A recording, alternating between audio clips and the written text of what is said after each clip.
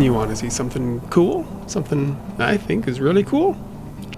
Deep snow is coming to WolfQuest. I've been wanting to do this for, well, forever. And we even had a simple prototype of this working 2 or 3 years ago with the Microsplat terrain shader by Jason Booth. But the devil's in the details, and we realized there would be quite a bit of work to actually implement it and work through all the complications. What kinds of complications? Well, you think about it. Some animals are big and heavy and they punch down all the way through the snow, and some are small and lightweight and they kind of float on top of the snow, and some only sink down partially. And then if one of the small animals crosses the tracks from one of the big animals, and then you got the meat chunks and the collectible items, and well, you get the idea.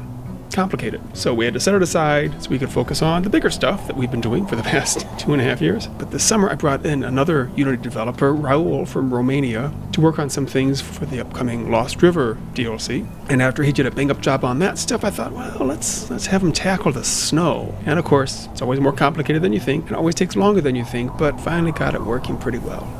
So how does it work? Here we are in the Unity editor looking at Amethyst Mountain snowing.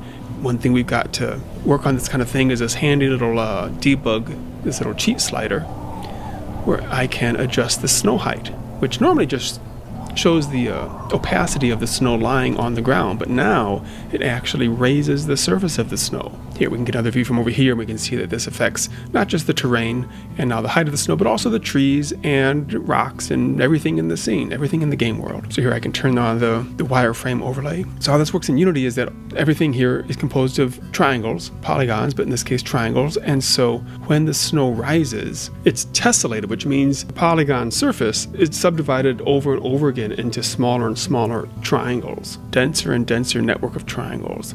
And the reason you do that, instead of just keeping the same number of triangles, is because you want to actually have more detail in that surface. Sometimes you can use that for rocky ground or something like that. We're just using it for snow here. And I can also control how dense this tessellation is, and the denser it is, the bigger the performance impact. So you want to find just the sweet spot where there's enough to have it smooth and look like what you want it to look like, but not so much as to really hurt performance too much. And for the surface of the snow, that doesn't matter so much how dense it is, because we want a pretty smooth surface. But where it comes into play is when the animal makes those tracks in the snow. Now the wolf itself is about 12,000 triangles, but oddly enough that doesn't give us the kind of control we really want over the snow tracks. And so we have these proxy shapes, these little capsule colliders, that are actually the ones carving the track in the snow. I can adjust each of these shapes independently to control how the trench is carved. So this is what we get to look at all day when we're working on the game.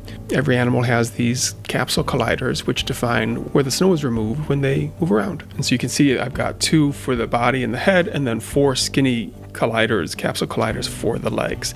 And that's to try to create this kind of ragged trench in the snow as the animal moves around. And so now going back to the tessellation, this is where it comes into play, is that we want a pretty smooth, but not really totally smooth, trench in the snow. And so the more we tessellate, the more triangles there are, the smoother that trench is going to be. And so again, it's a trade-off, as always with everything in game development, between how you want it to look and work and what the performance impact is. So here I've cranked up the tessellation, and that's a much smoother thing. I can also increase the memory allocated to this deformation of the snow, and increasing that takes about 4 times more memory, but also creates much smoother tracks. So in the game, these will be tied into the quality settings. As you go up to maximum graphics, you'll get nicer snow tracks. I should also mention that this, because of these performance issues, is only going to be available on the higher quality levels. For sure, and it'll be on Fantastic and Glorious using the high terrain quality. I think we're going to be able to get it working well enough, fast enough on the medium terrain quality, so that's the default setting for beautiful. Below that, it won't be the default option. You could choose it, but if you're already running on one of those lower graphics qualities,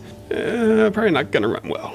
So we still have some tweaks and polish and refinement, but it's coming together. Of course, we've had the usual variety of bugs and goofy things while we're working on it, trying to calibrate the snow depth offset on different meshes and synchronizing the snow offset for live animals and carcasses. Don't quite match up here, but it's getting there. And it is working on all maps, including the upcoming Lost River DLC, and wintertime in downtown Lost River is quite pretty. Of course, with all this working now, it suggests more things we could do with deep snow. The most obvious one, of course, being that in deep snow, animals really should, if in a group, follow in the tracks of the lead animal. And that would be really cool to do, and we'd like to do that, but that's a whole nother component of pathfinding navigation functionality. And unlike the rest of this, that would take Tommy away from working on the saga. And right now the saga is our top priority. So that would be really cool, so maybe someday. So this is coming in the next patch, which is coming soon, in the next couple weeks, to WolfQuest Anniversary Edition.